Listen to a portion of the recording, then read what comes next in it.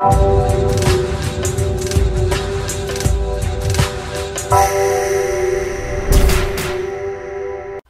this episode, I got 3 more left on my computer to get off. I got 2 3-round decision fights, and I got another 2nd round fight. So after that, we can start back to getting some new episodes. I will begin recording again for some even better episodes with my new stand-up style, and we should get some great episodes from now on. And now that my rank keeps getting better and better, we'll get better and better opponents, and we'll just keep getting better episodes out, guys. So I hope it's awesome. But one thing I want to talk about really quick is if you didn't see my last video, make sure you do, because I did hit 800 subscribers and 100,000 total upload views, and it was just a big thank you to you guys. So if you didn't see it, be sure to. Some people have been telling me that a lot of my videos don't come up in their sub boxes, so just be sure to constantly be checking my channel every day or every 2 days, you know, for all the new videos. But this is just another quick fight, guys.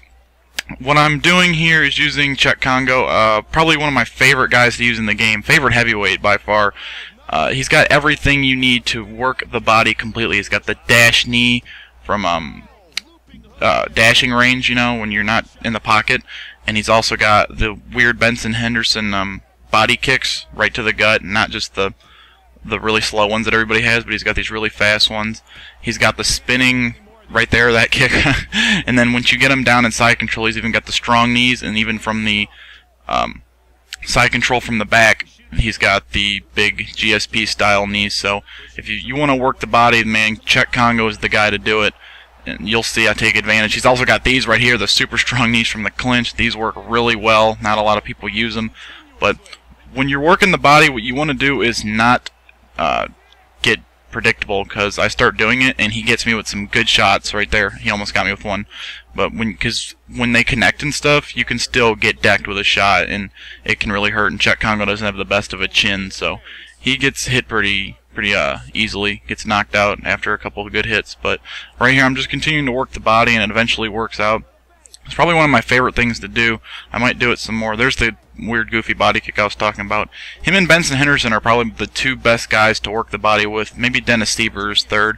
I'm not sure, but Czech Congo by far at least is my favorite guy. But touching back on the 800 subscribers thing really quick, guys. Here's to 200 more. Once I get 1,000, I do plan on doing a special giveaway thing for a few people. And I do pay attention to all the people who do comment, so it'll be something for those, you know, true subscribers that are always commenting. But right there, I get a nice spinning back kick right to the gut, and he goes down, and I finish him off with some TKO ground and pound from the side right as the round was ending. So I hope you guys enjoyed it. That is the episode. That is the fight. This has been episode 28. We're almost at 30. Holy shit, guys. So, yeah, until next time, I'll be bringing you guys some new episodes. Hit the like button. And if you got any more challenges for me, be sure to leave them in the comments below. See you guys. This has been Max.